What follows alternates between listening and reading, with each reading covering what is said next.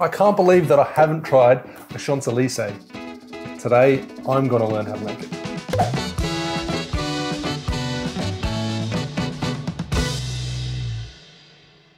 Okay, so the Champs-Élysées, I'm glad I actually looked up how to pronounce that because, well, I would have butchered it much more severely had I not. This cocktail is essentially, in its simplest form, it's a riff on a sidecar. So sidecar being cognac, orange curacao, and lemon juice. That's what sidecar is, isn't it? Yeah. And you simply substitute the green chartreuse in place of the orange curacao. So it's going to make a more herbaceous, less orangey, less citrusy version of a sidecar.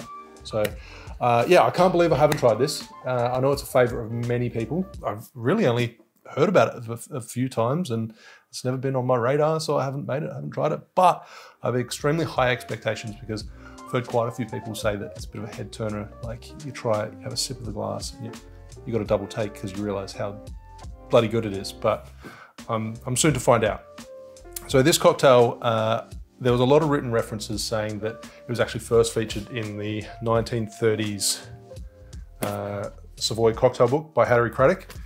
But alas, there was one reference saying that, or a couple of references, saying that Harry Craddock liked to borrow his recipes and not credit the original creator. So the Champs-Élysées was actually printed in another cocktail book 5 years prior in 1925 called The Drinks Long and Short, I believe it was. Probably should have memorized that one. But yeah, so 1930, it's been around for a long time. The particular recipe I'm making is from Sacha Petrowski's Regarding Cocktails. Any of the cocktails in this book are like tried and tested, and they've nailed the particular ratios. This one doesn't actually call for Angostura bitters, which every other recipe does. This is a little bit heavier on the cognac, but also heavier on the green chartreuse. So that's why I picked this one as well. Let's get started on the cocktail and measure out 60 ml, 2 ounces of cognac. I'm using Pierre Ferrand 1840, which is, sorry for the phone interruptions. I'm using Pierre Ferrand 1840, which is modeled on the an 1840 cognac from back in the day, and it apparently has quite waxy notes. I don't particularly get that. I taste kind of apricot, honey, almondish kind of notes, but I guess honey, you can get that waxy note as well. Then we have 15 ml, half an ounce of green chartreuse, herbal liqueur, quite potent at 55%. I have to double check every time, 55%. Then we have fresh lemon juice, 22.5 ml, 3/4 ounce.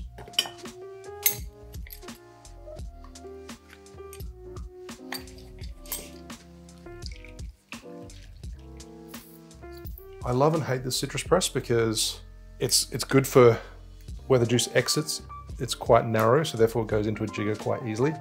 But if you have a relatively average sized lemon, it doesn't quite fit in the juicer. It fits easily in this one, but the holes are quite far apart, so it's not that great when trying to pour into a jigger. 7.5 ml, 1/4 ounce of simple syrup. That's it. It's that simple, 4 ingredients. Plenty of ice. And shake for 12 to 15 seconds.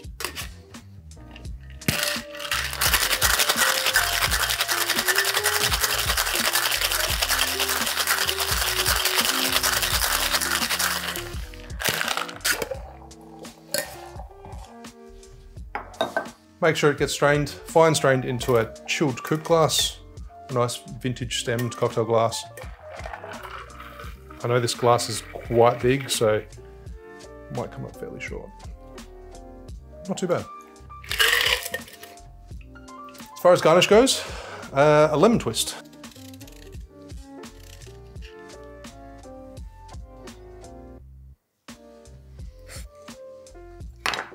and just garnish with a twist of citrus. That's pretty basic bitch garnish. The Champs-Élysées. Cheers.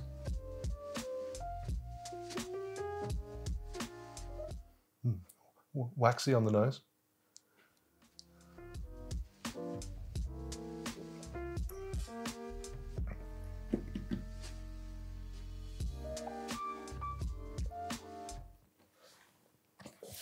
No, it's personally, I don't think, I actually took that take I did that take a few times because the autofocus was off and all this kind of stuff. But personally, as you can see, I've had a few sips already.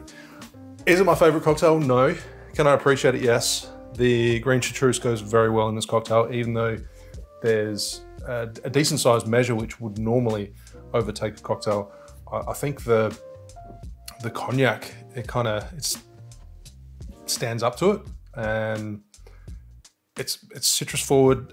You get those apricot-y honey notes from this particular Cognac. This Cognac is delicious, by the way. Yeah, it's a good cocktail. It's just, I had really high expectations. I mean, I could try the other proportions with the lower ratios, maybe. And with bitters, yeah. I forgot about the bitters, but delicious nonetheless. But I did have high expectations. Do you like the Champs-Élysées? If you enjoyed today's video, give us a thumbs up, and I'll see you soon for another cocktail video. Cheers.